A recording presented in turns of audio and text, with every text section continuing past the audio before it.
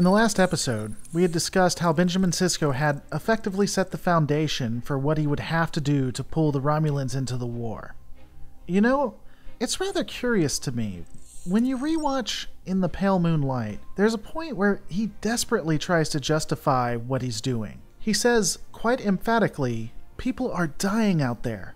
Every day, worlds are struggling for their freedom, and here I am debating the finer points of morality. In the last episode, when I brought up Bashir's estimated casualty list from statistical probabilities and theorized how much this weighed on Sisko, quite a few people got very angry, assuming that I was trying to justify why he should have surrendered.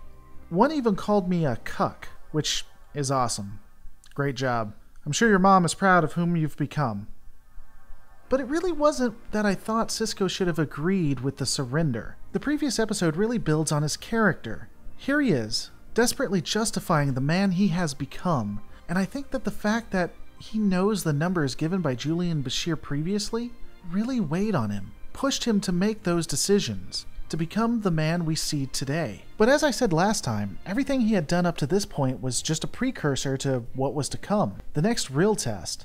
The first truly moral bankrupt choice would be in his agreement to give biomimetic gel, a highly regulated material, to someone he didn't even know and had no idea what that man was going to do. This gel could be used for anything from cloning to weapons. It was so highly regulated that even attempting to obtain it was a felony in the Federation. The biomimetic gel would be exchanged for a genuine Cardassian optolithic data rod, which apparently is even far rarer than the gel. These rods were used for official business only and could only be recorded over once. To retrieve one is apparently a minor miracle. This was, in my opinion, when Sisko moved from any ambiguity of still possibly holding to Starfleet ideals into a man who would do anything to win the war, to do what was necessary, and forego any real perception of being an evolved human. After getting the optolithic rod, Garrick and Sisko would have Graythan Tolar, the man that was freed from Klingon prison, to create a holoprogram, a forgery that would make it appear that the Dominion had been planning to attack the Romulans all along. Once the forgery was complete, Graythan would attempt to leave immediately. Sisko would slam him against the bulkhead and tell him that he would stay until the data rod was accepted, or he would be going back to prison. Threatening a man? Breaking the deal he had made? Just another brick in that road. Though hopefully this would be all worth it. This fall from grace would be justified. Everything was leading up to this. The entire point of the venture was to trick the Romulan Star Empire into joining the war.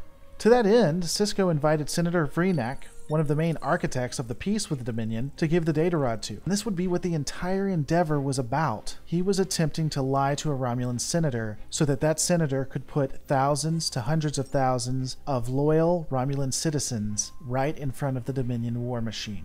As the senator would arrive on Deep Space Nine, Garrick would take his leave, noting that he would do a quick search of the senator's ship for any possible intel. Of course, Sisko would advise him not to get caught, and Garrick assured him that he wouldn't. To say the senator was smug is an understatement. Sisko actually does really well with this. His performance in acting like everything was legitimate is spectacular. It's true that this story is from his perspective, so perhaps he thinks he did a lot better than he did, but still. Of course, Sisko would show the rod to the senator and he would want to examine it. And this is where we see Sisko do something completely unusual for him. Worry. He would worry if this mission was successful or not. Unfortunately, Vreenak would discover that it was a forgery and told him that in no uncertain terms that he would expose the treachery of the Federation to the Alpha Quadrant. Everything that had happened, everything that Sisko had done, that he had become, and it was all for nothing. Senator Vreenak would leave, set upon telling the Alpha Quadrant about what had happened. And Sisko would go back to his duties. Sisko would expect the worst until it was discovered that Senator Vreenak's shuttle was destroyed. The Tal Shiar would of course point to the Dominion for this attack. Realizing what had happened, almost immediately, Sisko would confront Garrick by pummeling him. Yeah, he'd beat the crap out of him. But here's where it all came to a head. Garrick would admit that he killed the senator, and Graythor, and he had made it so that the data rod would be discovered. The Romulans would find it, and any imperfections would be assumed to be a part of the destruction of the ship, and the Romulans would enter the war.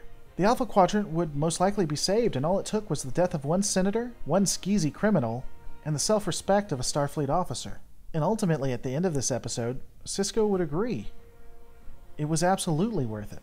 Captain Benjamin Sisko was a criminal now. He had helped with murder, the transport of illegal substances, and bribery. The mighty had fallen. But still, it was worth it. The Romulans had entered the war, and the Alpha Quadrant had won. Sisko was justified. I wanted to take a moment to discuss Gene's vision and Captain Benjamin Sisko. A lot of people do see this as a betrayal of what Gene had wanted. But honestly, for my money, I don't. I think Deep Space Nine is as realistic to Gene's vision as you can get. Take these evolved humans, idealized, and then bump them up against evil and see what happens. In Deep Space Nine, we see humans become what they are fighting to win, but we also see them regret it, hate it, despise what they have to do. They're acting very human.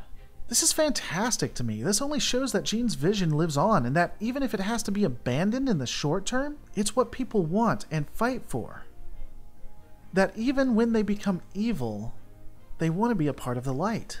I don't know. Maybe I'm rationalizing here, but I honestly think it epitomizes what Gene was going for. Let me know what you guys think in the comments below. Hey guys, thanks so much for watching. If you enjoy videos like this, know this is how I make my bread, so please consider becoming a Patreon. I'll also have merch coming soon, so take a look out for that. And guys, don't forget to rate, comment, and subscribe, and I will see you on the next Lore Reloaded.